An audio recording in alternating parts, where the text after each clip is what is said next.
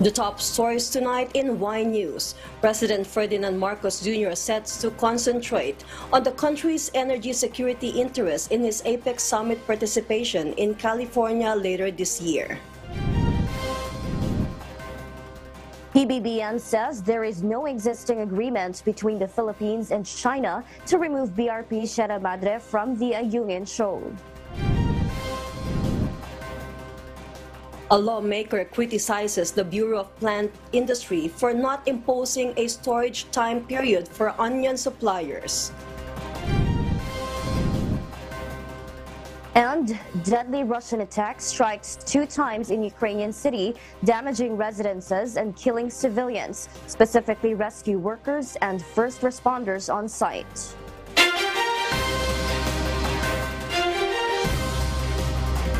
Good evening, Philippines and the world. Today is Wednesday, August 9, 2023.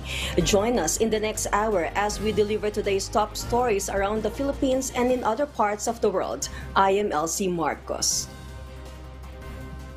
We are also seen in 1,935 satellite monitoring centers nationwide and via live streaming worldwide through the UNTV News and Rescue's social media channels. I am Marvie Delphine.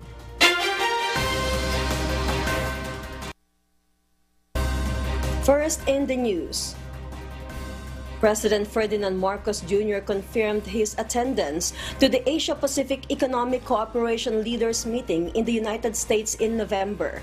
He is expected to join other leaders of APEC's 21-member economies in its annual series of conferences that would happen in San Francisco later this year. Nel Maribohok reports. President Ferdinand Marcos Jr. will participate in the Asia-Pacific Economic Cooperation or APEC Summit in San Francisco, California in November. He said this during a meeting with a business delegation from the United States and the Association of Southeast Asian Nations or US-ASEAN in Malacanang. The Philippines is actively participating in the Indo-Pacific Economic Framework and the APEC meetings leading up to the Leaders Summit in San Francisco in November. I look forward to joining fellow APEC leaders in California later this year. This will be my 3rd trip to the U.S. since I assumed office.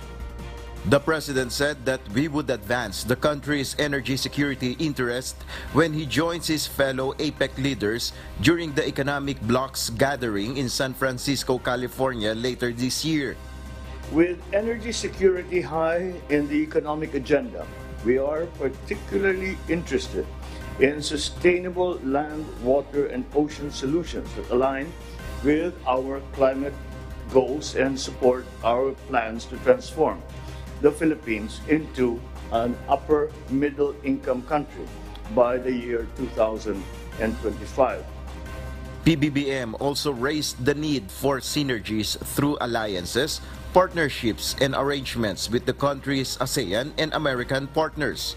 He expressed hope to see more engagements involving both the government and private sector, especially in mobilizing financial resources for investments in key areas such as critical infrastructure, research and development, and human capital development. Nel Maribuhok, UNTV News and Rescue. We serve the people, we give glory to God. President Ferdinand Marcos Jr. emphasized that there is no existing agreement between the Philippines and China to remove BRP Sierra Madre from Ayungin Shoal, contrary to the latter's claims that the Philippine government earlier promised to remove the military vessel. The chief executive added that he is repealing any commitment should there be an existing agreement between Manila and Beijing on the supposed removal of the said Philippine vessel from Ayungin Shoal. I'm not aware of any agreement that the Philippines should remove from its own territory its own ship, the BSP Sierra Madre, from the Ayungin Shoal. And let me go further. If there does exist such an agreement, I rescind that agreement as of now.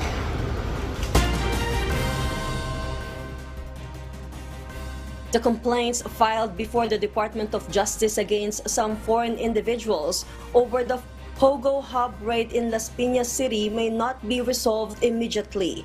Dante Amento tells us why. The panel of prosecutors of the Department of Justice or DOJ continued the preliminary investigation on the complaints filed against several Chinese nationals today, August 9. This is over the raid in a Pogo Hub in Las Piñas City last June. So nag-push through naman yung preliminary investigation, nakapag-submit kami ng counter affidavit and dumating naman yung mga clients namin, dinala naman ng mga pulis. Attorney Melvin Bermudez, lawyer for the respondents, said the Philippine National Police or PNP submitted additional or supplemental complaints. Human trafficking daw, cybercrime, violation of cybercrime law. Tapos ngayon may mga dinadagdag sila sa BI. So tingnan natin, may mga dinadagdag kasi sila eh. Attorney Bermudez further said their clients also submitted counter affidavits denying the allegations against them. Yung iba doon is visitors lang. Yun lang mabibigay ko. Yung involved dito sa PI, yung iba is visitors lang. And yung at the time of raid, yun nga, nasa in the wrong place at the wrong time lang talaga sila. Due to the additional complaints, the panel gave ample time for the respondents to reply on August 30, 2023. Dante Amento, UNTV, News and Rescue. We serve the people. We give glory to God.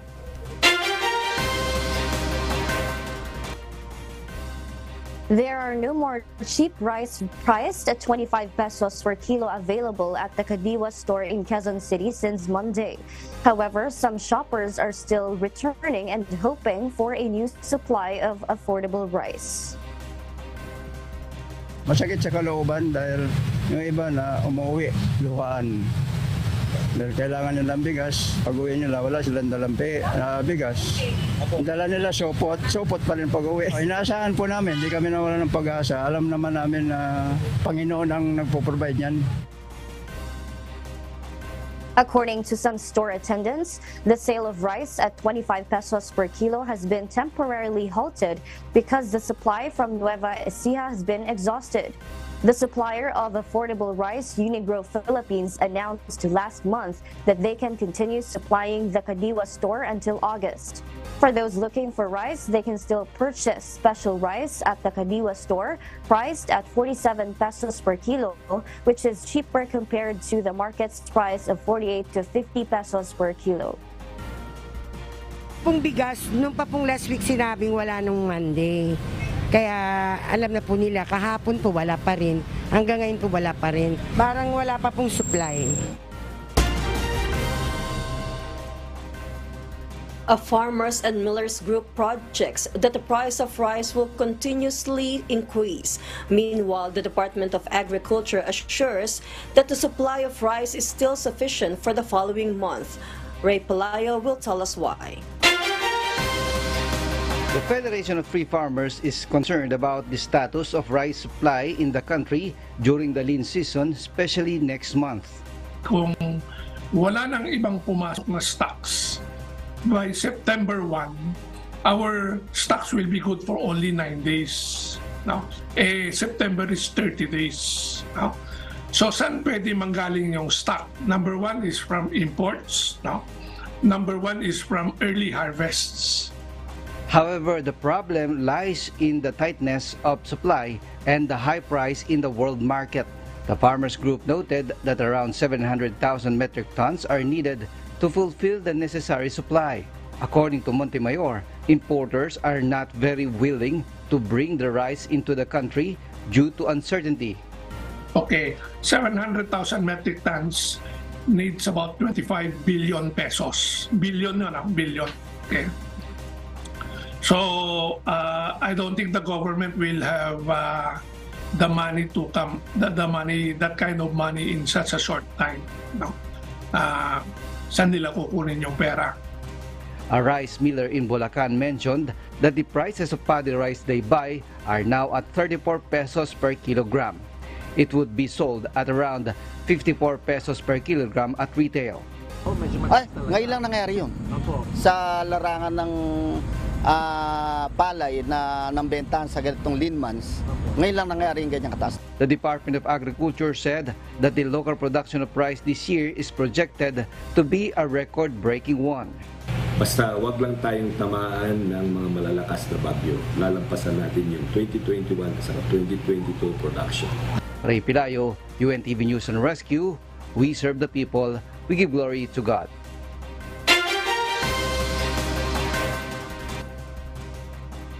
And for the news abroad, in response to the emergence of a new variant of coronavirus disease in the United Kingdom, significant changes have been announced regarding the country's vaccination strategy for the upcoming winter season. Free flu jabs and COVID-19 boosters will no longer be extended to almost 12 million Britons, as health authorities aim to prioritize those at higher risk of severe illness. Joselito Liquido will tell us the details live.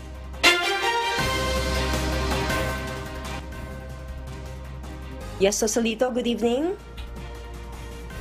Good evening, Elsie. The Joint Committee on Vaccination and Immunization, or JCVI, recently unveiled a revised National Health Service, or NHS, guidelines that will determine eligibility for free vaccinations.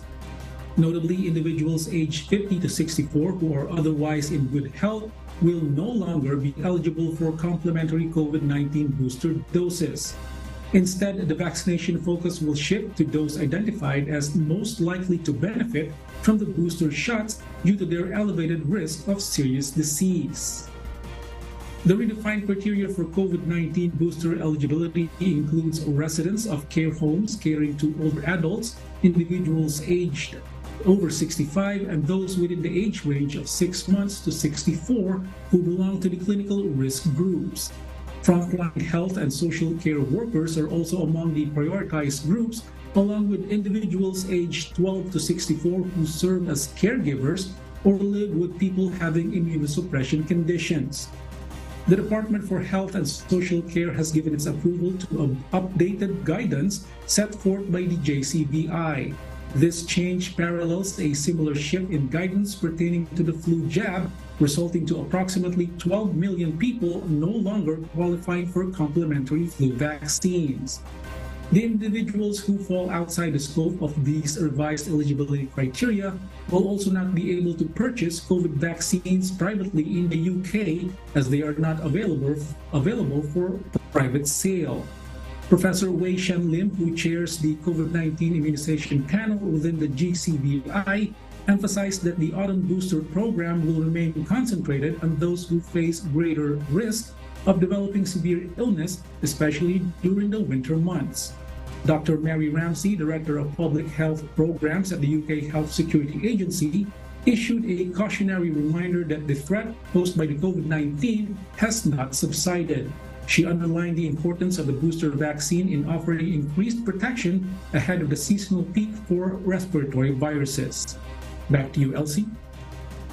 Thank you, Joselito Liquido, for that live report. We'll share more global stories with you later.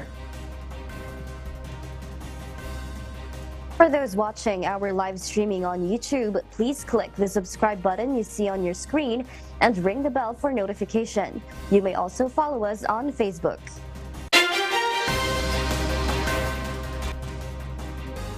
A lawmaker criticized the Bureau of Plant Industry for not imposing a storage time period for onion suppliers. JP Nunez will tell us why.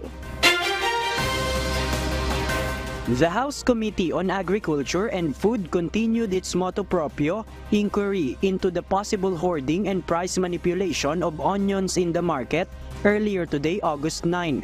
During the hearing, Elpidio Barzaga Jr., the representative of the 4th District of Cavite, criticized the Bureau of Plant and Industry for not imposing an allowable time period for cold storage facilities regarding how long they can store onion supplies. The lawmaker mentioned that without regulations, onion suppliers may resort to hoarding. Wala kayong batas sa cold storage na dapat hanggang 30 days lamang yan. And that's the reason why they can store it for 8 up to 12 months, a year. Kaya nagkakaroon tayo ng hoarding and price manipulation because of your failure.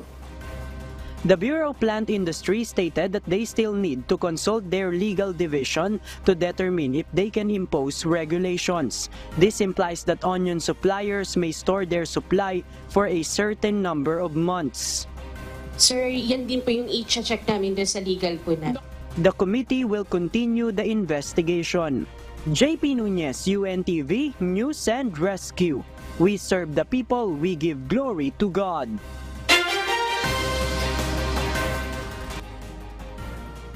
While having MRT and LRT helps reduce traffic congestion significantly, it still occasionally leads to long passenger queues, according to the Department of Transportation. The reason is the use of single journey tickets by passengers. But to address this, DOTR reportedly has a solution. Alan Manansala will tell us why. Department of Transportation Undersecretary Cesar Chavez explains the advantages when a passenger of the Metro Manila Rail Transit System or MRT and Light Rail Transit System or LRT uses a stored value ticket compared to using a single journey ticket.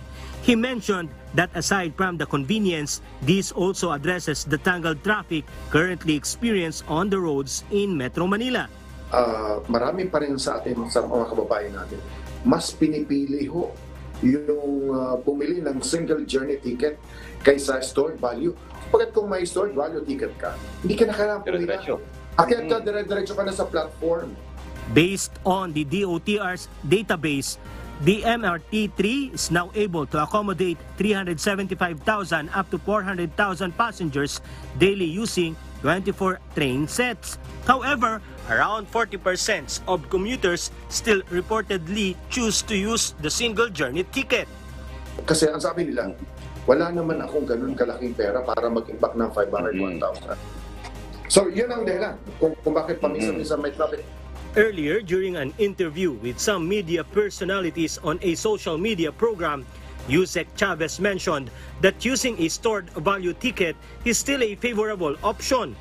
Well, ini-encourage natin ang mga kababayan na gamitin pa rin yung kung ikaw naman ay regular employee halimbawa sa Makati. At alam mo namang araw-araw ay sasakay ka. Yun, oo. Galing ka sa San Jose del Monte, galing ka sa Fairview, galing ka sa Commonwealth, galing ka sa ilang bahagi ng Quezon City, sasakay ka ng North, sasakay ka ng Quezon Avenue, at alam mo araw-araw. Pwede ka na mag-invoke, mag-save ng halimbawa at least for 5 days. And in case this happens, some journalists here suggested turning the loading system for stored value tickets into a company credit or deducting it directly from the salary. Pwedeng company credit. Alam niyo yun, yung parang diretso bawas sweldo. Kasi di ba parang maghanap tayo ng puro mga para. Kunyari, nagkatrabaho ko sa AC company, parang ganon. Di ba? O, wala akong ganong pera. Pero bibiling ko rin naman yan, pipila din naman ako, sasakay din naman ako. Hindi ba po pwede na parang SSS contribution, parang ganun, no? Parang meron line credit sa kumpanya mo, di ba, hindi mo na hihintay yung sweldo, hindi ka makakasakay, na pwede pong doon ang tayo dumirekta na may line credit po sila. Response of the Secretary. In fact, pwede namin gawin yan. Pwede namin gawin yan sa social media accounts, pwede namin gawin yan sa mga istasyon. Ini-encourage namin yung mga mananakay, regular na mga mananakay, to strike a deal with the employers. Yung the usual na cash advance. Ito, digital cash advance, maglagay sa kanilang pocket wallet nila at dito sa GCash. It's a good idea. And I think it will be highly recommended by MRT, LRT lines 1 and 2. In a study, around 3 to 5% of the cost ends up being spent on an employee's transportation fare.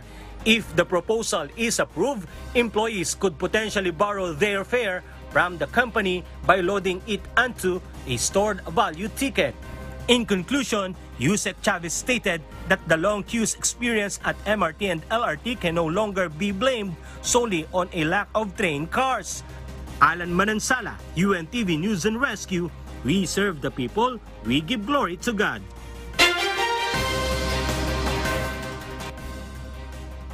The 6 cops involved in the death of 17-year-old Jemboy Baltasar in Navotas City on August 2 have been detained. This is a case of mistaken identity where the police allegedly mistook him for a suspect they were chasing. Relatives of the victim have filed a homicide case against the policeman involved in the incident. The Internal Affairs Service of the PNP is also conducting an investigation for administrative cases. Even the two team leaders of the group have been relieved from their posts and are also being investigated for any potential failure in the said operation. The victims' relatives have decided not to settle and are determined to proceed with the case filed against the police officers. Nakadetain na po sila sa station, nakakulong po sila. At ni-request po namin na ililipat sila sa NPD custodial facility kasi po mahirap po na magkakasama sila doon sa custodial facility kasi yung ibang nakakulong doon ay sila din po ang nakahuli at iniiwasan po natin yung masamang mangyari, yung posibleng insidente at iniiwasan din po natin yung speculations na may special treatment sa kanila.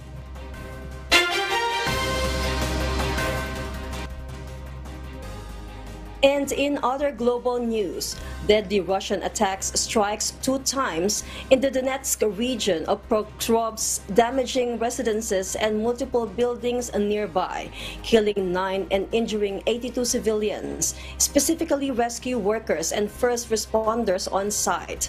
Ryuji Sasaki will give us the details live.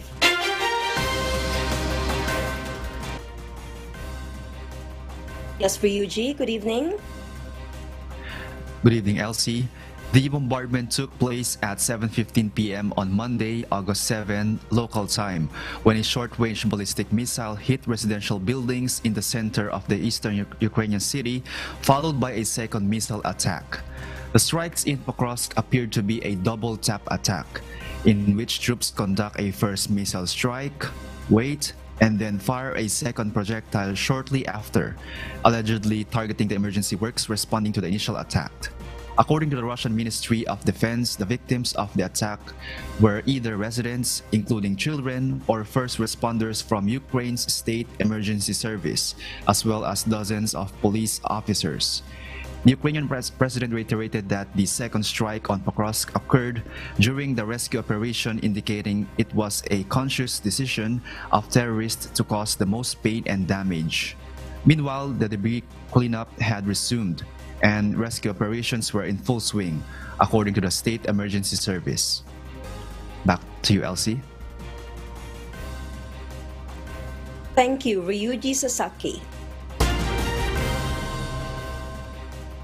Pakistan's former Prime Minister Imran Khan has been barred from running for office for 5 years after being found guilty last week in a corruption trial. Mr. Khan was arrested over the weekend at his home in Lahore and was transported to Islamabad, where he will be detained in prison for 3 years. The Election Commission of Pakistan's or ECP announced the order on Tuesday, August 8, following the result of the trial relating to an injury which found Mr. Khan guilty of misdeclaring gifts he received during his time as Prime Minister from 2018 to 2022. Since being ousted last year through a parliamentary no-confidence vote, Mr. Khan has led a populist campaign against the government being led by current Prime Minister Shehbaz Sharif. Pakistan's government has denied allegations from Mr. Khan's campaign that Mr. Sharif is colluding with senior officials to remove him from office and that his arrest is politically motivated. Mr. Khan's legal team has lodged an appeal in the Islamabad High Court against the decision, which will be taken up on Wednesday. And those are the reasons behind the news in other parts of the globe.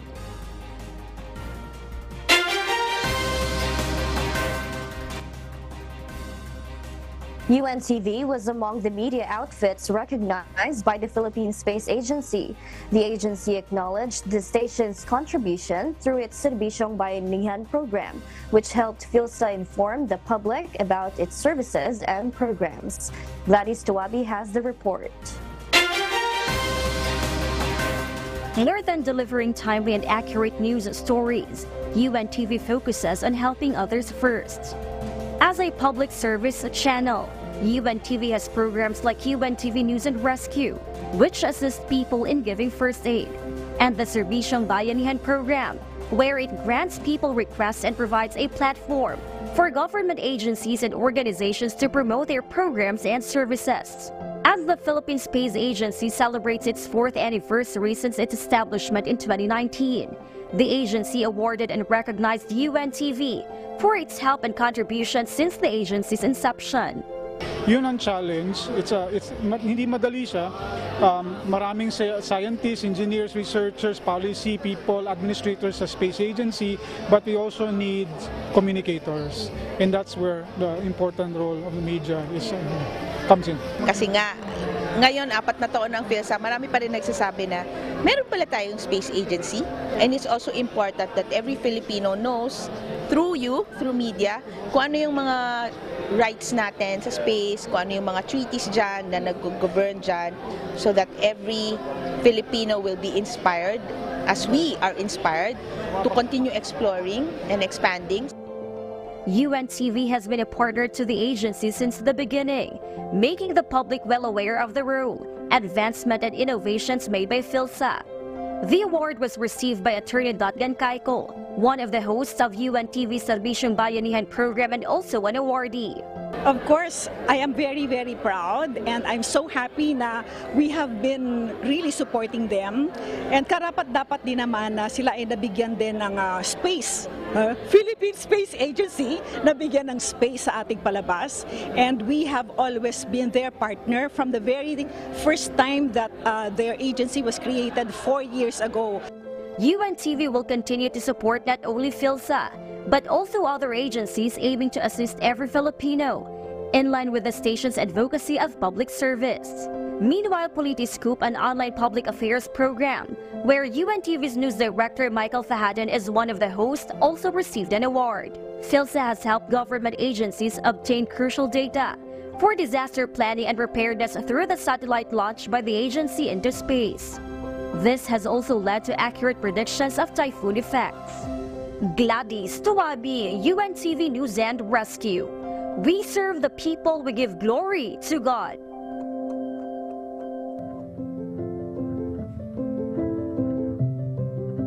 Arkasang Bahay. As the world faces these trying times amid the various challenges and uncertainties, we are inviting everyone to join the global prayer for humanity.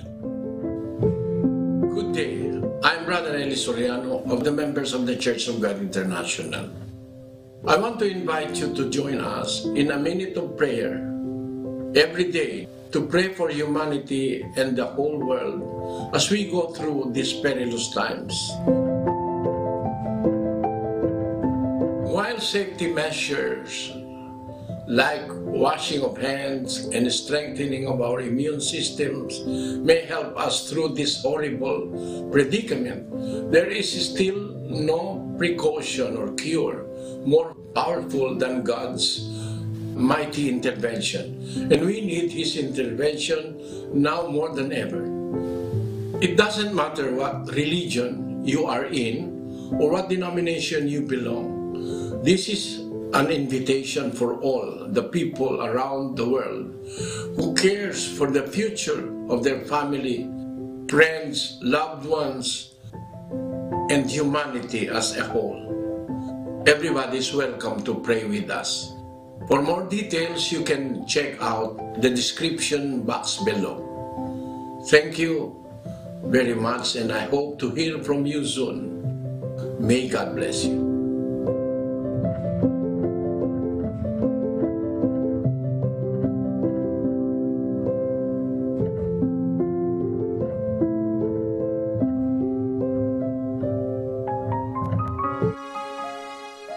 And before we close, we will leave you with the word giving glory to God.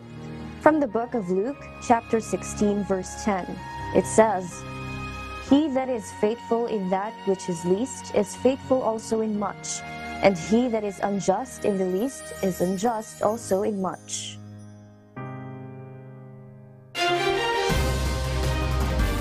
And those are the reasons behind the news, August 9, 2023. Reasons we deliver to you as they unfold. I am Marvy Delphin, live from Australia.